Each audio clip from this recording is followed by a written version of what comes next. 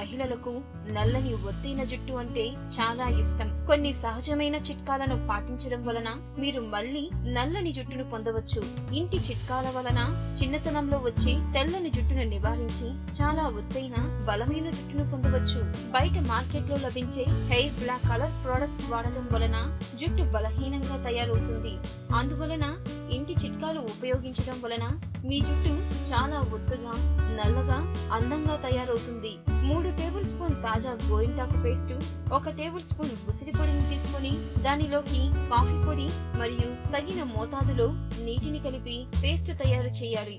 ఆ పేస్ట్ ని తలకి అప్లై చేసి 2 గంటలు అలానే ఉంచి ఏదైనా షాంపుతో తలని శుభ్రం చేయాలి. ఇది ఒక ఉత్తమమైన పద్ధతి. బ్లాక్ టీ నీటిని తలకు అప్లై చేసి అరగంట తర్వాత ఎటువంటి షాంపును ఉపయోగించకుండా మంచి నీటితో కడగాలి. ఎండిన బీరకాయ ముక్కలను తీసుకుని దానిని కొబ్బరి నూనెలో 3 రోజుల పాటు నానబెట్టాలి. ఆ ఆయిల్ లో నల్ల రంగు వచ్చే వరకు వేడి చేయాలి. ఈ ఆయిల్ ని తల మీద మసాజ్ చేసి 1 గంట తర్వాత కడగాలి.